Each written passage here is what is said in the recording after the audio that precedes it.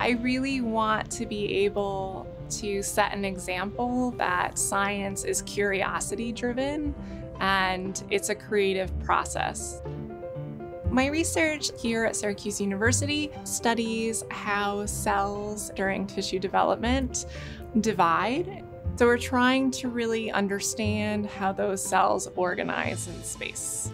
We do that by observing zebrafish embryos.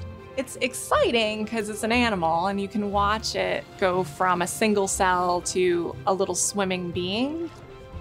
We want to provide information for not only understanding disease progression and giving potential molecular therapeutics, but also just a basic understanding of the laws of nature.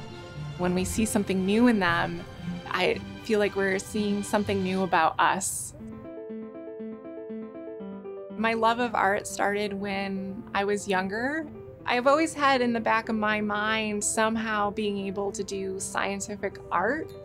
That creative research that goes into producing a tangible art piece is very similar to the creative process that goes into producing a really great research project.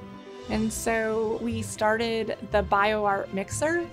I think this is one of the truest interdisciplinary-based research programs. We've incorporated the humanities with the sciences. We're creating something unique for Syracuse.